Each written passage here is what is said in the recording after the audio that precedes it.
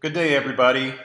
Thank you for tuning in to this special watercolor class I recorded for the Arlington Public Library Art is for Everyone program. My name is Jamie Merrim. I'm an artist at Catalyst Creative Arts, an art studio in downtown Arlington. Today we are going to paint a simple, colorful watercolor cactus. I have placed watercolor tips on the screen or on the paper. You've probably read them by now. There are so many techniques for watercolor painting. My best advice when learning to paint watercolors is to use gentle or no brushing. Be patient, wait for areas to dry, and enjoy. So I have two brushes here. I like to use two brushes. Sometimes I use two hands. That's not necessary. But I like to use two brushes so I can have a brush for water only and a brush for paint only. It's not necessary either, but it does sometimes save some steps with cleaning, and you'll see that as I work. I do like to use 2 cups of water, one for cleaning the brush and then one for using water on the paper. And we'll talk about that some more as I work on my project. The first thing that I want to do is sort of do a basic layout of my cactus form. I could do this with pencil, or you could, or even ink. But this form of sort of like a prickly pear shaped type of cactus is simple enough that I'm going to just use paint to do my placement. I'm getting a little green here, and I'm mixing into my watercolor to dissolve some water there. And I'm going to, I guess, sort of practice with my hand the main shape of the lower part of the body of the cactus in this area, because I want to save room up here for maybe some upper appendages, is that what you call it on the cactus, that include a few flowers. So I'm going to put my body in this area, and I think I'm going to paint something like this. That's going to be the body. I might do a little bit more here. What I want to do, and I like to make my cactus, actually pretty much anything I paint with watercolors, I like to use lots of different color. I like to, let's not do blue, let's do something like this. I like to use a lot of different color in an unrealistic way, because watercolors do some really great things. You see I'm adding water here this time.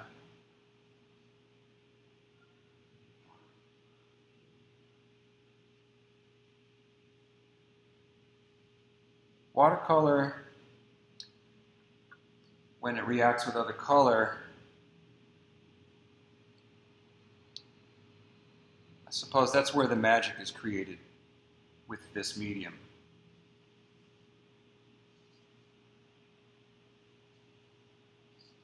So I'm getting my brush wet, painting some areas of color. Then I'm going to spread some water onto it, just to thin it out.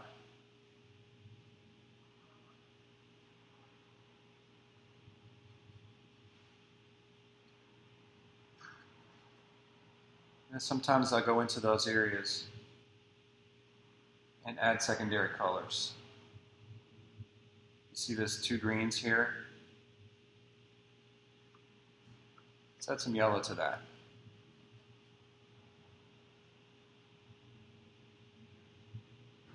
I'm not really brushing in the way you would think brushing would be done on a painting. Instead, I prefer to sort of gently touch the brush in the areas where I've placed color, or water, or both.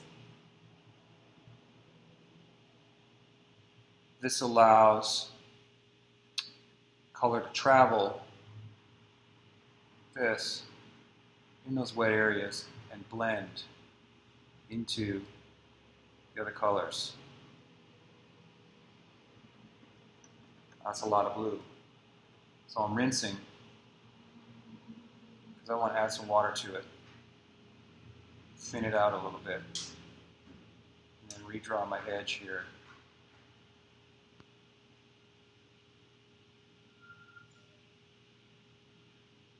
See what happens to the blue when it moves.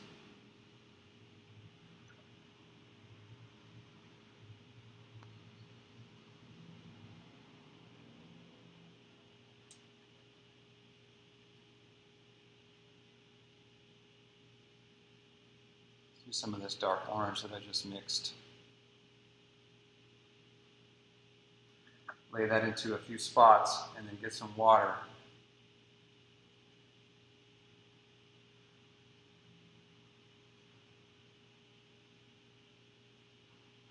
And fade it out a little bit.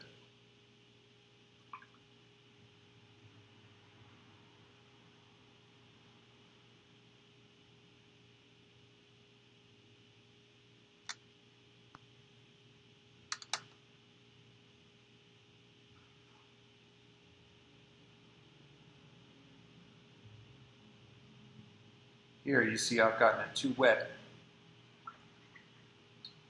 I'm going to have to let that area dry. Sometimes you get spots that are too wet. Can't really do any more work to it or color change to it until it dries up. You could also, if you need to work an area, remove some water with a small piece of tissue. That's why I have this tissue here. See, I'm drying my brush. Sometimes between color application, you might want to dry your brush off on the tissue, especially if you're already putting color into a watery area. I like that purple, but I want to make some of those purple spots lighter. So I'm just adding a little water to lighten it up. Let's go to the body above, or the second part of the cactus. We have kind of a tilting this way, and go make the other side tilt the other way a little bit. Do something like this. Prickly pears kind of grow in segments, right?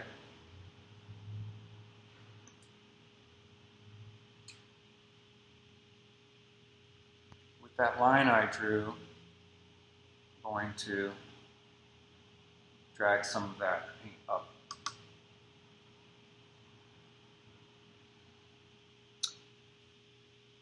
Let's go with a brown. What color is this one?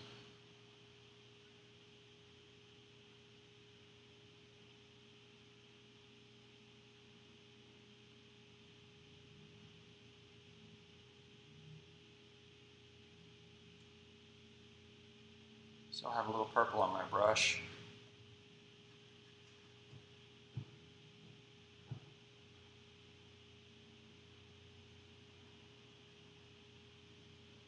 So with this new area right here of heavy color that I just put down, I'm going to add a little water to that and let it flow around and lighten up.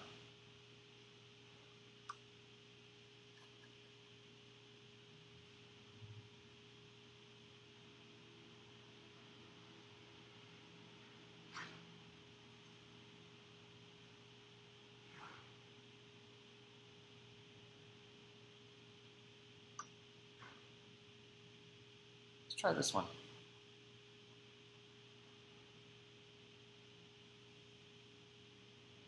I'm looking for something a little more yellowy. Let's go back to that yellow. See what happens if we add some of this yellow to our mixed area.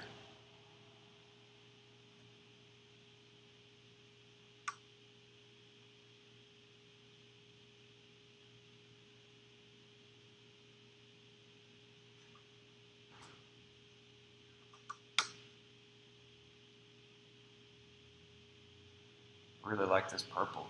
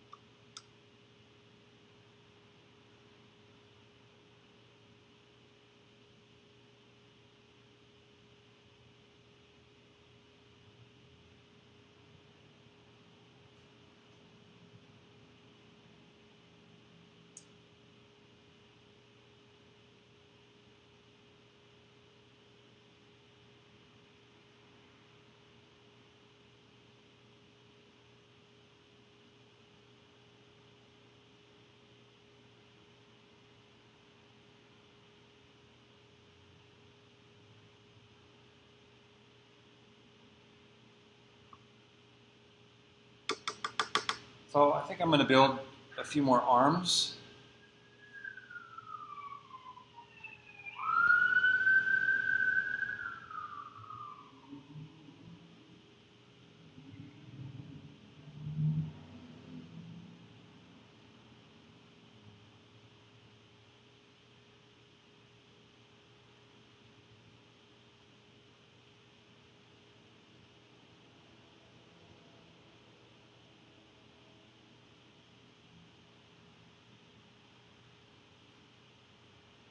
So you can see what I'm doing. I wash my brush here, get a little fresh water from the other one. Wash, get a little water, mix my color, drop some color into my color areas.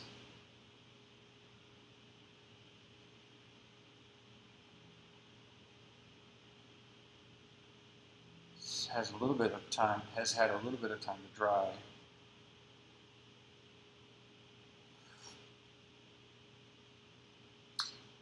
Looks a little unbalanced with that big blue arm, so maybe I'll do a small one here. Get fresh water. Break up some of this dark line that I just made.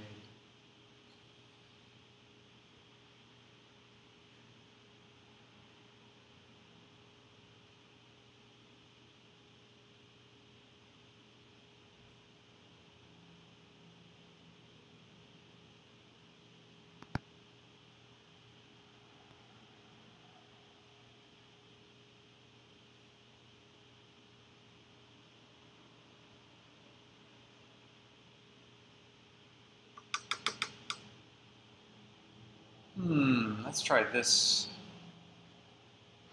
magenta looking color. Maybe add a little here.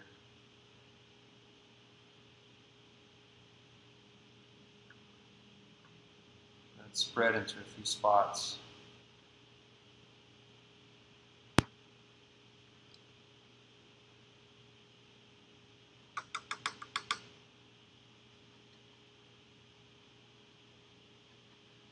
Pink is really bright, so I think I'm going to use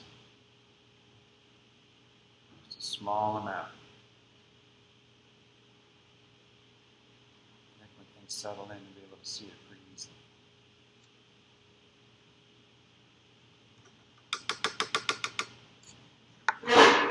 For the flowers, Let's do the bottom portion dark.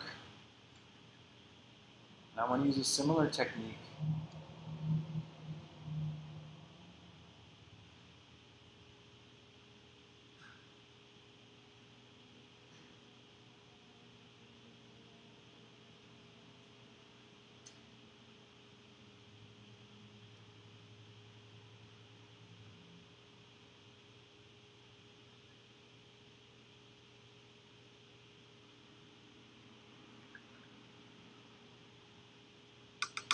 Now, I'm going to get a little bit of water here inside the flower. Then I think we'll do some yellow on top. Something like that.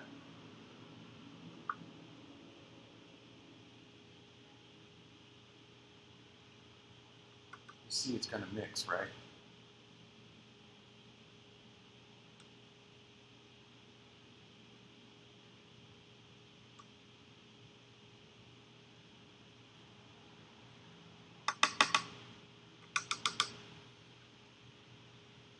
While these different elements that I just painted are drying, I'm going to work on the base.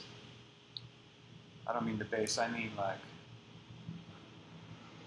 maybe a little dirt, so the cactus doesn't look like it's floating in the air. This line is too visible.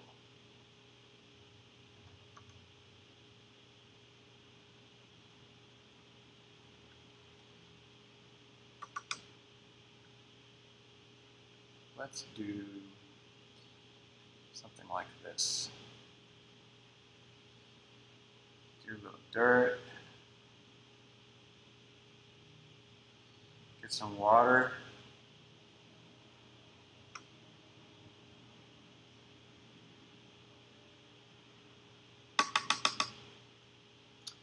Maybe add secondary color to the dirt.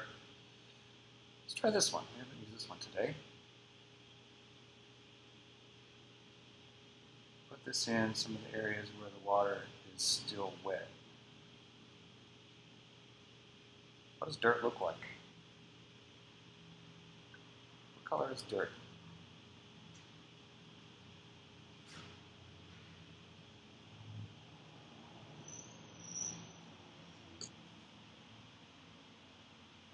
I tried to make my cactus not float, and it looks like it's still floating. Let's put a little bit of this right here.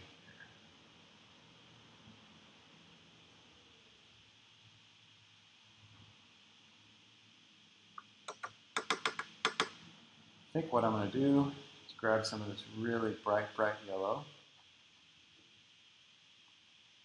and put it into the flower in some spots where it's still a little wet.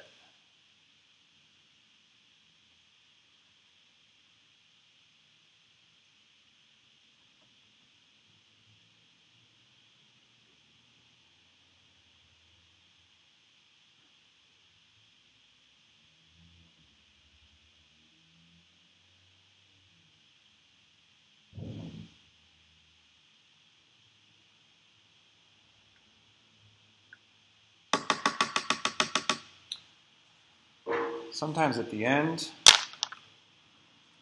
or before the end, what I do is determine if my painting needs anything else. I like to step back and take a look. And then sometimes I'll also use a thin brush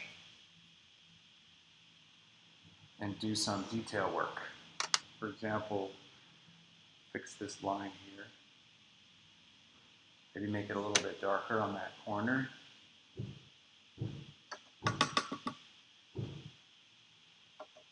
Maybe I'll use some really dark red. Same thing. Make my brush thin by rolling the tip, you see?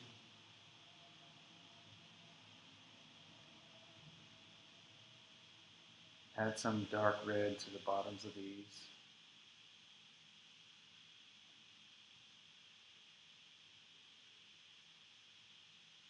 A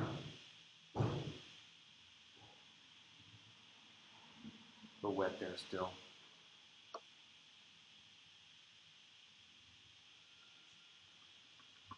can come back to that when it's a little drier. The edge of this cactus here looks a little strange. So I'm going to try this green here. Same thing, get it nice and thick, and then thick meaning stir the water in completely. And roll my brush to keep it thin. Then I'm going to put a nice line here, or at least on part of it.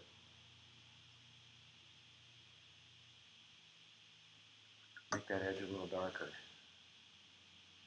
And I'm getting some water, try to soften this up a little bit so you don't see the brush mark I made with the brush entirely.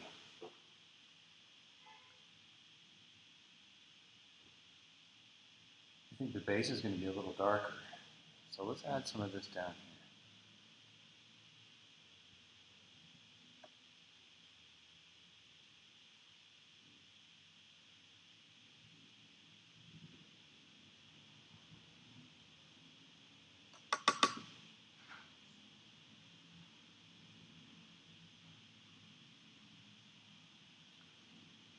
Let's get into this light purple.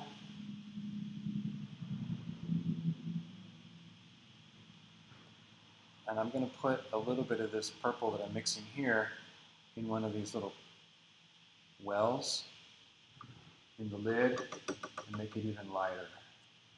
It's another technique you can use. I don't want to get my paper any wetter than it is, so I want to dilute this down here. Do a few additions of purple.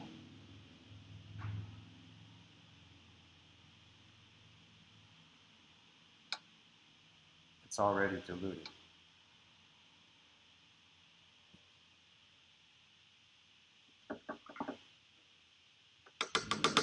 Now the only thing I have left to do, oops, I splashed here, that's no good, is something that represents some thorns. Now we'd use something dark, black, one of these purples might work. Let's use this one. See what color that is. Wow, that's really dark. So I'm going to mix a little bit here, make it nice and thick. Roll my brush in it. Keep my brush nice and thin. Try to make a few thorns.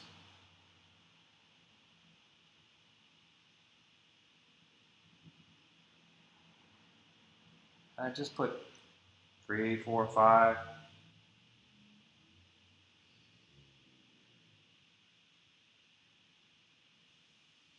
Just don't make them look all the same.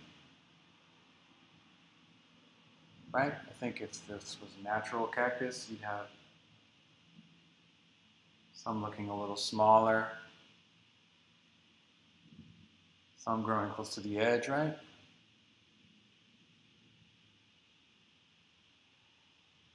Some longer, some shorter. Seems like that would be obvious, but once you start doing something with your hand, it's going to want to repeat that movement, that motion, the brush motion. And by repeating it, we naturally have a tendency to repeat in the same pattern. So you need to work on intentionally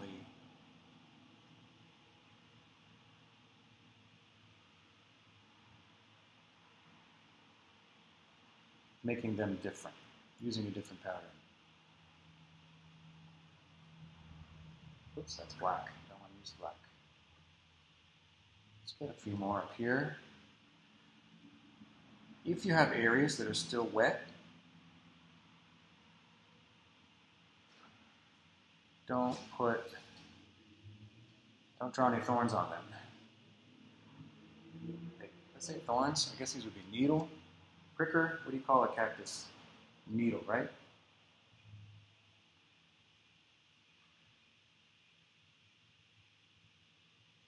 Remember, when you use a brush,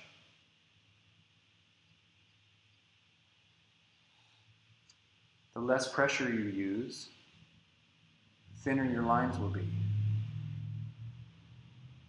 in general. And the more pressure you use,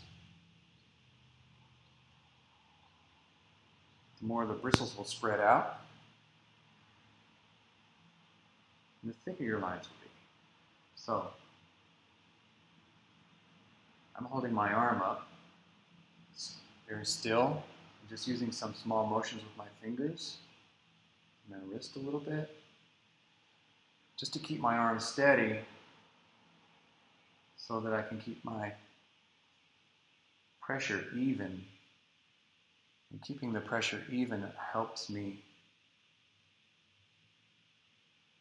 keep those brush bristles from spreading out.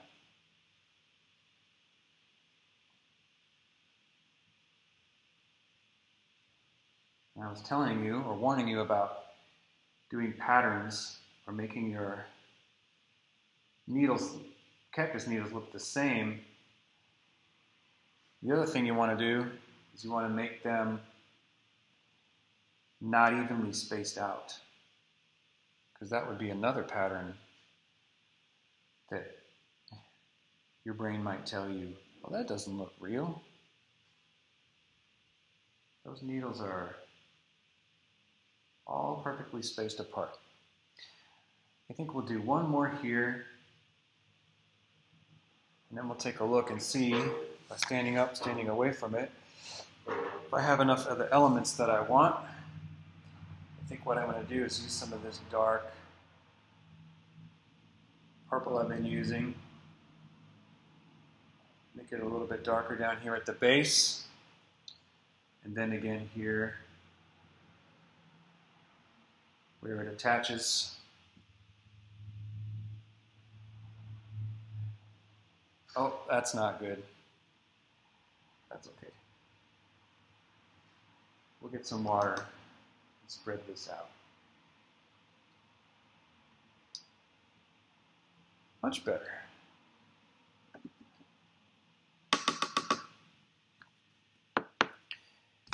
I'm not sure how it looks on the screen.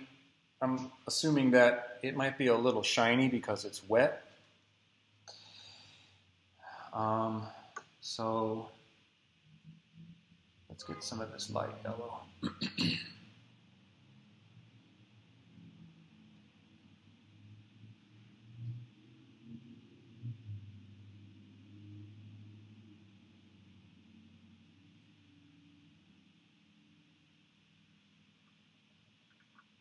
I think the only thing missing now is just a little pink, just a touch, in a couple of the flowers.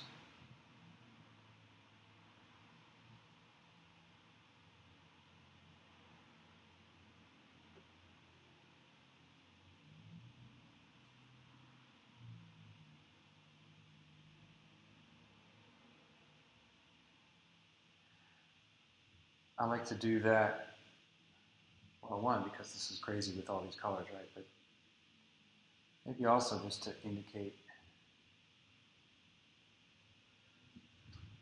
some natural variety. I like it. Obviously, I'm going kind of quick. Don't want to make this video take forever for you to watch. If I wasn't recording, I probably would have dragged it out and gone a little slower in order to have areas like right here not get so wet. Keep things under a little bit more control. But when you recreate yours after you've watched this video, you can try that. Maybe going a little slower, taking the time to have your areas dry, so you have a little bit more control. Something like that. Now there's a light on the camera. I'm going to turn that off because I think it's making some areas look shiny. And I want to get rid of that line. I don't like that line there. I think after that, I think we'll be done. So I'm going to add a little bit here. I didn't mean line, I just meant the line you could see created by the edge of my brush. I think that's it.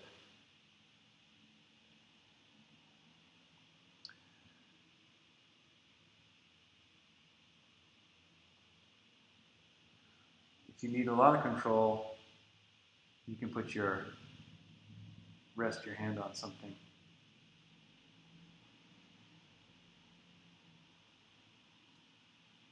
Like the table. Well, that's it for today and my watercolor painting. I hope you enjoyed that. I want to thank the Arlington Public Library for the Artists for Everyone program. It's been a real honor teaching classes at the library for that program, and I hope that you all who might be watching this video continue to participate in this program. And I hope to hear from you at my studio, Catalyst Creative Arts, right here in downtown Arlington. Thank you.